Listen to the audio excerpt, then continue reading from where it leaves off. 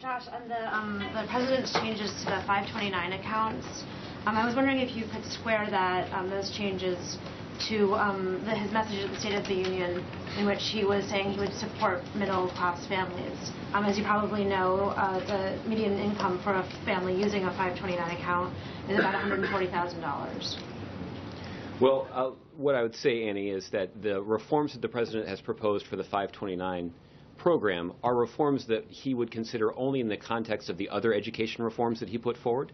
And when you consider that entire package of reforms, the tax cut that we're looking at for middle-class families is $50 billion. So there is a pretty substantial down payment in the context of these reforms that's made to help middle-class families afford a college education. And the reason for that is simply that we understand, and the president understands, that a college education has never been more important to getting the kind of good-paying job for a middle-class worker, and make sure that every middle-class family has the opportunity to pursue a college education for their kids.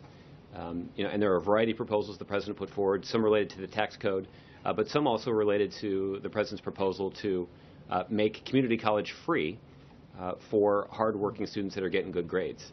That would have the benefit of essentially cutting the cost of a four-year education in half.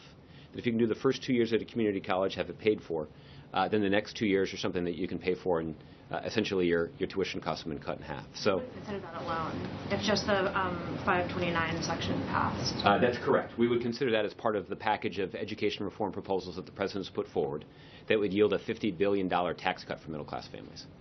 Tamara. Regarding Yemen,